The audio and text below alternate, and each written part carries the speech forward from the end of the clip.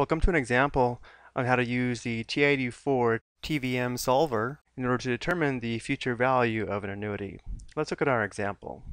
You deposit $200 each month into an account earning 3% interest compounded monthly.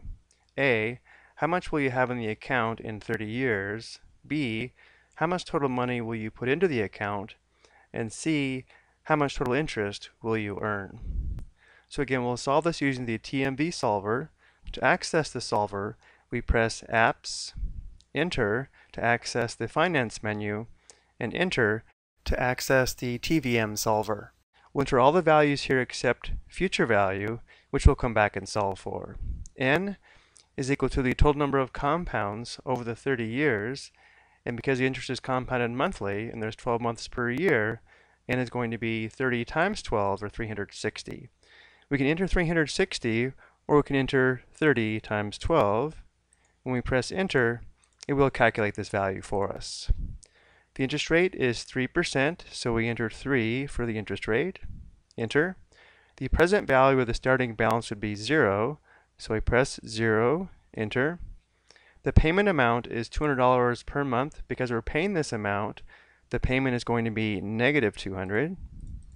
Enter. We're solving for the future values, so we'll come back to this. So we'll press enter.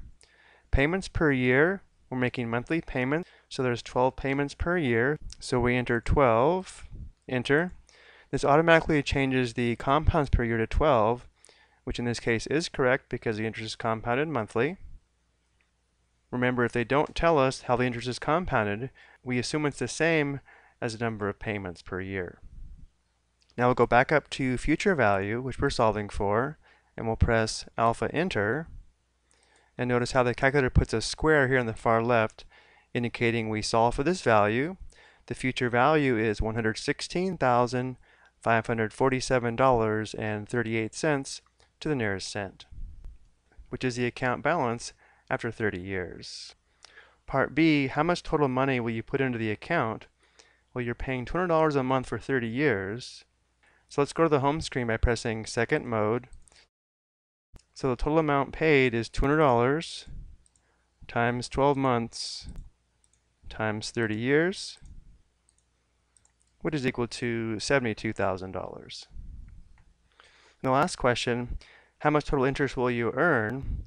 Well, you paid $72,000 into the account, which is now worth $116,547.38. So the difference will give us the total interest earned. So we'd have 116,547.38 minus 72,000, which is equal to $44,547.38, which is the total interest earned.